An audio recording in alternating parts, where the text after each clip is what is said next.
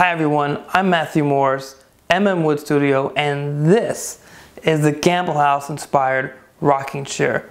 Now over the course of this project, we together will build this rocking chair that will be a beautiful addition to your living room, den, study, or just about anywhere in your house. You'll learn a wide variety of woodworking techniques from angled joinery, house mortise and tenons, how to make these beautiful rockers, inlaying sterling silver and ebony bars into the center back slat, carving the crest rail,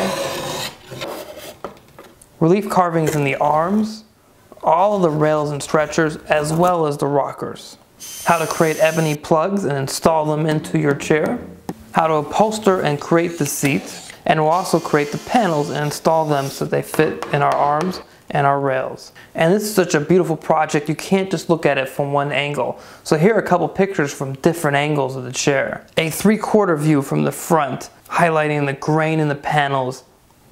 The side view of the chair. A 3/4 view from the back, showing the beauty of the center back slat.